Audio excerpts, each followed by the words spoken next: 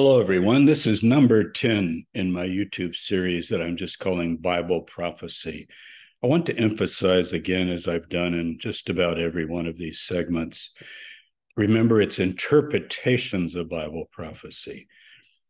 And the Hebrew Bible primarily is where I'm starting. I'll end up with New Testament materials as well.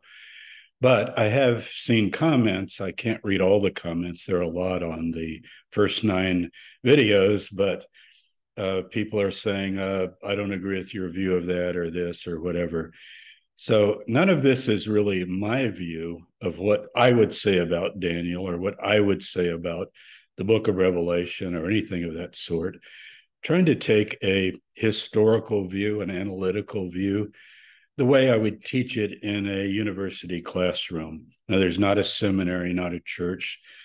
And then people can take what I'm presenting and work out their own approaches and interpretations and so on. So just keep that in mind as time goes on, that I don't want to debate views as much as present the possibilities. So eventually we will cover, as we've already have to some degree, all kinds of views, none of which would be mine for sure, but views people have held. And we'll deal with the idea as well of prophecy failing or when predictions don't come about the way people expect them to. So today, in this 10th episode or segment, I want to ask a simple question. I think we can cover it just in this particular video. Does the Torah, or the Pentateuch, the 5 books of Moses, Genesis, Exodus, Leviticus, Numbers, and Deuteronomy, do they have a messianic apocalypticism to them? Do they have an eschatology? In other words, in the Torah, do you have something about the far, far future, and particularly messianic material, something about a Messiah coming or whatever? And the answer is yes and no, depending on your point of view, I guess. So let me share my screen and get into what I want to talk about first here. So I'm going to start with my blog. There you see it. It's jamestabor.com, very easy to find. It's got a great search feature here, and it's pretty accurate. I'm going to type in apocalyptic, messianic. That'll give us what we need, I think. And I hit return. There we go. And I wanted you to see this particular entry. This blog has over, I think, 600 blog posts. It would be hundreds and hundreds and hundreds of pages if you printed it all out. And many of the entries are quite substantial, like this one. So notice this one's called Apocalyptic Messianic Eschatology. Now that's a mouthful, which it is. So if I click on that, I put this up in January 2018. You can see that I say quite a few things here about the historical background, some of which I'm covering in this series. But what I wanted to call your attention to was this list of passages. Let me reduce the screen just a little where you can see most all of them, because you can go and copy this or print it out. And these are the essential passages that I will be covering as I cover the Hebrew Bible. If you remember, in the last 2 episodes, I said that there are only 10 prophecies in the Hebrew Bible that deal explicitly with a Davidic Messiah. That is, an anointed king of the tribe of Judah, of the lineage of King David. And we've already covered here some of them here. There's a few here. But today I want to go back up here and look at these 3 passages, one in Genesis, one in Numbers, and one in Deuteronomy. So let me stop that share, and I'm going to call up my slides. So here you can see the title, the mouthful, Apocalyptic Messianic Eschatology. And we did Daniel because it's so fundamental to this series, and we've also done the 10 Davidic passages. But now we're going to systematically go through and do all of them, basically. that by even the widest criteria could claim to be under this rubric. Now, eschatology is the end of the age. Some people call it the end of the world. Messianic talks about a final figure whom God anoints. As I've already presented in the Hebrew Bible, it's two, a king and a priest. The king is of the line of King David, the royal lineage of David. The priest is of the line of Aaron, the brother of Moses. Apocalyptic means it's really near. Here's a really scary picture. If you know the artist Basil Wolverton, he's now passed away, but his son Monte, I believe, is still active. And they're both wonderful artists. And Basil Wolverton did a lot of illustrations for Mad magazine. He also was involved with the artwork of the Worldwide Church of God and Herbert Armstrong back in the 60s, 70s, 80s. And some of these apocalyptic pictures come from some of his work. This is a scene from the book of Revelation where you have the heavenly signs and the heavens falling and earthquakes and all kinds of dire things happening. So let's go forward. Here you have the Messianic Apocalyptic Eschatology chart that you saw in that blog post. I'm going to upload this to the description so that you'll have the link. And these are the ones we're going to do today. And you've got the whole rundown here of what we're covering. And take a look at that blog post if you'd like to, because I discuss some other preliminaries. So the first one is from the book of Genesis. It's Genesis 49. Verse 1 says, Jacob, the patriarch, Abraham, Isaac, Jacob, 12 sons of Jacob, he called his sons together, and he says, gather yourselves together, that I may tell you what shall befall you in days to come. So as you can see, the days to come in the art, this is the Revised Standard Version. It doesn't sound like the end of the age, but it's the Acharit Hayamin, what actually means the last days. So the last days gives more of a feeling of eschatology, but the phrase can mean later on, down the line, afterwards, or something like that. But I just chose the RSV here. I kind of like the latter days. That's certainly how Bible interpreters of prophecy have always taken it. So it would be for the end time, according to many interpreters.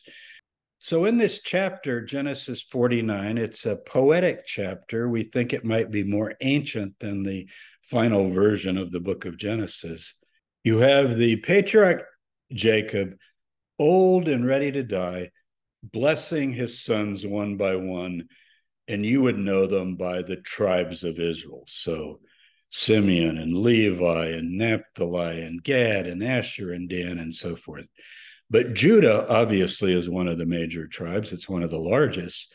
But King David comes from Judah. Of course, Jesus of Nazareth came from Judah. According to our earliest source, which is the Apostle Paul in the book of Romans, in the first few lines, he talks about Jesus descending from King David. So here's Judah. Judah is a lion's whelp from the prey. My son, you have gone up like a lion. He stooped down, he crouched as a lion, and as a lioness, who dares rouse him up? So maybe you've heard the phrase, the Lion of the tribe of Judah. This is where it comes from. It's used in the New Testament in the book of Revelation. So let's go down to verse 10. The scepter shall not depart from Judah, nor the ruler's staff from between his feet. So you picture a king with a scepter or with a staff, and this is Hebrew parallelism. It's basically saying the scepter, that is the ruler's staff. If it's not going to depart from Judah, that means that the rulers will come from Judah, which they did throughout history, all the way down to the last king of Judah in the time of Zedekiah and some of his sons during the Babylonian captivity in the 6th century BCE. But notice this, until he comes to whom it belongs, and to him shall be the obedience of the peoples. Now, that's very easy to take as messianic. Once you get past King Saul, the first king of Israel, in 1 Samuel, I think it's chapter 8, then all the kings, all the anointed rulers, all the messiahs, because the word Messiah means anointed king, they come from Judah, they come from the line of David. So I could put this down as maybe a Davidic prophecy. It's not entirely clear, because who is the one coming to whom it belongs? And to him will be the obedience of the peoples. Now, there is a translation problem. This phrase that I've underlined, it's only 3 words in Hebrew, ki yavo Shiloh, and the King James translated as until Shiloh comes. Maybe a figure, like a proper noun, a name, somebody named Shiloh, or who could be designated Shiloh.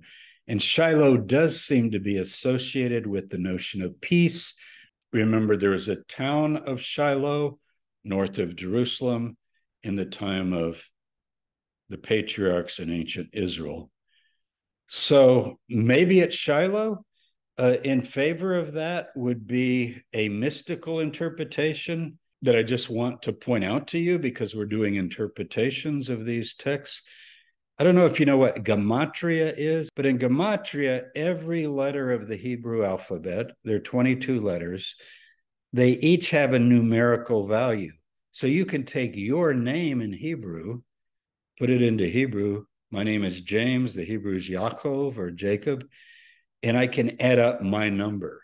Remember the book of Revelation, the mark of the beast, it's a man's name and a number, right? And it works out, as we'll see later, to Neron Kaser, 666. So it's a way of identifying a prophetic figure. Well, it just so happens that the gematria for Shiloh, you can see, here's the letters, Shin, Yod, Lamed, He. If you look those up, and even if you don't know Hebrew, there's 300, you see what we're doing? And then you can go to the Yod, and there's the Yod is 10. Anyway, it comes out to 345. The word Moses, Mem, Shin, He, that also adds up to 345. And so you can see how mystical interpreters would say, well, Shiloh is the new Moses. And in the Dead Sea Scrolls, I've covered that a little bit in my episode on the first Messiah. They did believe that their prophet or teacher was the prophet like Moses. And in the New Testament, in the book of Acts, Stephen is preaching, and he quotes Deuteronomy 15 that we're going to cover in a minute, one of our 3 here today, that talks about, I'm going to send a prophet like Moses. And Stephen says Jesus is that prophet like Moses. Well, it's a big deal to be the prophet like Moses, as we're going to see. For one thing, you are the one who brought the covenant. And Jeremiah 31:31 talks about a new covenant with the house of Israel and the house of Judah, the northern and southern tribes in the future, when all the tribes return to the land. And that's one of the things that the Messiah does. He inaugurates a new covenant once the tribes are back in the land. Now, it can also be translated, there's a variant reading. If you take the vowels out, you can play around with the different letters, but this is also a proposed reading. It might say something like literally, until what is his is brought to him. So you'll see some translations put that as tribute. I don't like that kind of translation. I'd rather just say literally, till what is his is brought to him. But anyway, that's the first one. I don't think it's quoted or alluded to in the New Testament. I'll have to check the Dead Sea Scrolls, but I don't remember it being quoted. But you can see how people would apply it and say, well, Jesus, for example, he's of the tribe of Judah, and he's of the lineage of David, and he's the one to whom the rule really belongs, and he's going to bring about the obedience of the peoples. Well, the obedience of the peoples is the Gentile world. So it does seem to have a scope that looks forward. Okay. Next, So we call this the Star and Scepter prophecy. It's from the book of Numbers, chapter 24, verses 15 through 17. It is a prophet, but not a Jewish prophet. His name is Balaam. We actually have found references to him in archaeology. I'm not going to cover that today, but you can easily Google it. If you go to Biblical Archaeology Society and open up their main site, you can search for Balaam, son of Beor, and he's actually mentioned in records of the time. Anyway, he is a Gentile or non-Jewish prophet, non-Israelite prophet, but he claims to get messages from the Most High God. The story is a long story. I'm not going to relate all the details here, but the king of Moab, Balak, gets hold of this prophet, Balaam, and tries to bribe him and pay him off. And he says, "You're a pretty good prophet. Whenever you curse somebody or bless somebody, it seems to happen. So I want you to get up on the mountains of Nebo, and you can see the Israelites camp below." This is before they entered the promised land. And he says, "I want you to curse these Israelite people." And Moses is still alive, and Balaam tries it out. But what he does every time is he blesses them 3 different times. It's almost like, okay, I'm ready to curse them, and his mouth forms a blessing. Very interesting, because here, look at the language. He's giving an oracle. His eye is open, so he's a seer.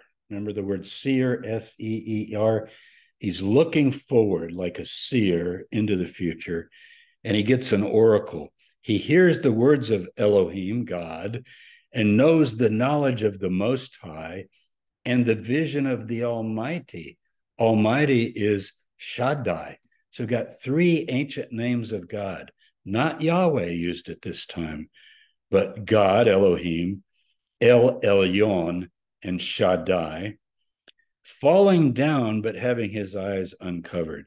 So you get the idea that he puts his head down between his knees, and then he sees things, and then he tells what he sees. So look what he sees. "I see him, but not now." So he can look down from the mountain and see the Israelites camp below in the plains of Moab. But he says, it's not now. "I see him, but this is a future vision. I behold him, but not near." So even though he's looking at Israel, this is a future. In the future, this is going to happen. "A star shall come forth out of Jacob, and a scepter shall rise out of Israel." Now notice it doesn't say Davidic, doesn't say Judah. It just says a light is going to come like a star, a shining figure of some type, and a scepter. "It shall crush the forehead of Moab and break down all the sons of Shet." So I'm sure Balak didn't like hearing that, and that's explained in Numbers 24. You can read the whole chapter. This, by the way, gets picked up, after the first Jewish revolt, 66 to 73 CE, and the Romans were able to celebrate a great triumph in Rome, and you've got the Ark of Titus that you can visit if you ever go with me to Rome. Or if you go on your own to Rome, you can visit it for that matter. You don't have to be with me. So many of you would be familiar with that, but what you might not be as familiar with is there was a second revolt. It was around 130, let's say 132 AD or CE, and it was led by another Messiah, not Jesus, he's gone, but a Messiah that called himself Son of the Star. Bar Kokhba was his messianic name. His given name, as it was written, is Bar Kokhba, but he gets called Bar Kokhba. So everybody says Bar Kokhba, son of the star. Bar is son, Kokhba. So he claimed to basically be this one, and then a scepter would be his rulership, and he wanted to be declared King Messiah. Chances are he was of the tribe of Judah. I would certainly think he was probably of the line of David, and one of the great rabbis of the time, the greatest, who was a convert to Judaism, by the way, Rabbi Akiva did think and acknowledge that Bar Kokhba was the Messiah. Now, it was a horrible war.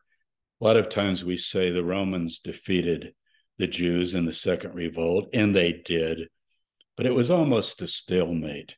If the Romans had not gotten help from some Spanish auxiliary forces, they might have been run out of the country. Now, Rome is eventually going to win with 24 legions, of course, but it was tough for them to put down that revolt. And I think it's because of the messianic fervor. If somebody like Jesus of Nazareth had taken up arms, gathered thousands of followers, might have been a little harder for him to be put down because we think he was pretty popular in his own time. So we've got a dozen or more messiahs in the first century. Josephus, the Jewish historian, reports on them. And in each case, they gather a following. They try to declare a revolt against Rome, and the Romans come in and crucify them, behead them, or otherwise get rid of them. And none of these movements were successful. And that's what they did with Jesus of Nazareth as well. But the Star and Scepter prophecy is still out there. And notice he says it's not now and it's not near. So it's not in the time of Moses. It's not in the time setting of the book of Numbers. It's in the future. So you can see how this would be put down as a messianic prophecy. I didn't count it as one of my 10 because it doesn't specifically mention the lineage of David. And it does say will rise out of Israel in general. Okay. The third one, a prophet like Moses. I used to have a friend that called it a pro like Mo. Somebody should make a song using that. I think it's kind of cute. Who's the pro like Mo? I like it. Well, in Deuteronomy 18, 15 through 18, it's easy to remember the numbers. This is Yahweh or Jehovah.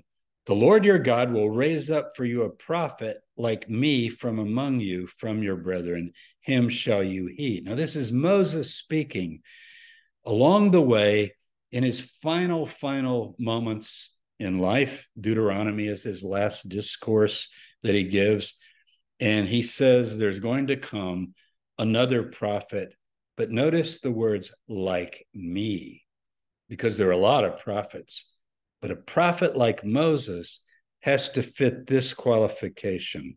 34:10, at the very end when Moses dies. And there has not arisen a prophet since in Israel like Moses, whom the Lord knew face to face. In one place it says mouth to mouth, pe el pe. In the other place it says panim el panim, face to face. In other words, Moses talked directly to God or Jehovah, to Yahweh. He went up the mountain. He even saw the form of God. He would go into the tent of meeting, which is not the tabernacle, but a tent that he pitched outside the camp, and he would have conversations with God. So this intimacy with God is looked forward to here. And he recounts the fact that the people wanted a mediator. They didn't want to talk directly to God because they were so scared. This is talking about Mount Horeb or Mount Sinai. But notice again, it's repeated. Verse 18, I will raise up for them a prophet like you. So that's what God told him. Moses, I'm going to raise up for the people a prophet like you.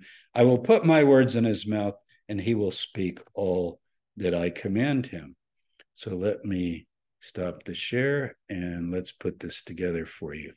So here you see in the Torah, 3 very interesting passages. And let me start with that last one and work back because we just covered it. Some have argued, and various rabbinic sources and other people have said, well, the prophet like Moses is Joshua because he's the successor of Moses. But you know, if you read the book of Joshua, it says that Joshua, if he wanted to inquire of the Lord, he had to go to the priest and consult what is called the Urim and the Thummim, some sort of a divination We think they might be even stones or something that are rolled. And it's an ancient way of doing divination. And you probably would just get a yes or no answer. But the yes and no is kind of the idea. Should I go into battle? You go to the priest, he tells you. So Joshua is never described in this unbelievably extravagant way, a prophet like Moses.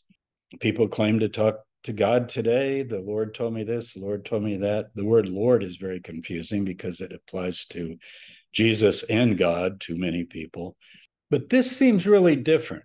When you get the description of Moses, he sees the timunah, the form of God, like a picture of God. It's even used in Hebrew today. A timunah is an image. And he sees the backside of God's glory at one point in the book of Exodus, but he's not allowed to gaze into God's face. So God comes in a cloud, but he can see him. And he goes in a tent and speaks face to face as a man speaks with his friend. So I'm on Zoom now and I'm talking to you face to face. Can't see you, but the idea is the intimacy, the directness of it. Now, you can see how that would be interpreted as a final Moses. And if there's a final Moses, would he not be the inaugurator of a new covenant? But would that be the Davidic figure? Can he also be the prophet like Moses?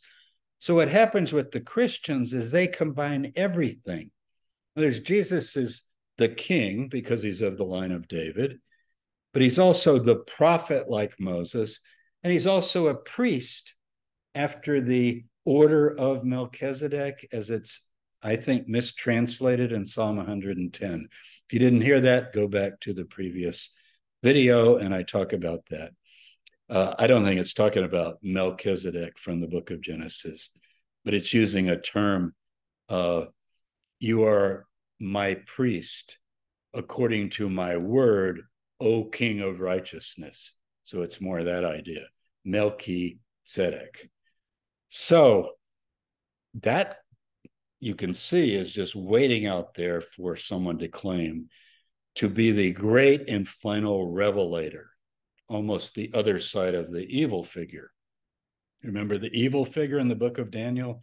He claims to speak as if he's God and claims he is God. Well, he would be the flip side, Antichrist then, of the Christ figure, at least according to Christian interpretation. Now, in some texts that we will cover, you can have both figures or even all three. You can have a middle figure who's the prophet and then a priest and a king. So we're going to go over all of that. This series is going to go for a while. And people are mentioning other passages and bringing up things that I've already covered. But if I haven't covered it, I'm going to cover it. And I'll tell you what I'll do at the end. I'll give you a way to contact me with some final questions. And I'll try to cover all the loose ends. It's going to take a while, but I want to cover all those passages that I showed on the screen. You can go to my blog post and check them out yourself. So this is number 10. We're going to move on. I don't know how many there will be. We'll just keep going until we're done, I guess. So take care, everybody, and I'll see you next time.